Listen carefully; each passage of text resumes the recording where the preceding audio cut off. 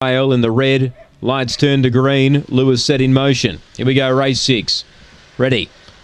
Away, Wilbur Beast away fairly. Backpacker walked out. Wilbur Beast is going to carve and find the lead. Railing through Paddy McBain to second. A length away back in third, then Daphne Allen, and about 2 lengths away to Rhinestone Jetta. 5 off the lead in fourth.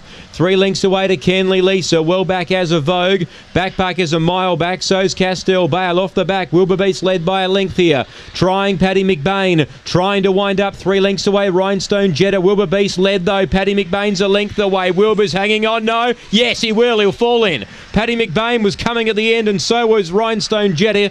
He'll run third. Fourth placing's close. Daphne Allen was there. So was As a Vogue. Kenley Lisa.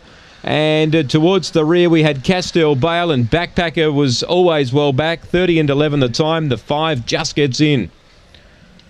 Wilbur Beast would not have wanted that any further. Paddy McBain and Rhinestone Jetta were both coming.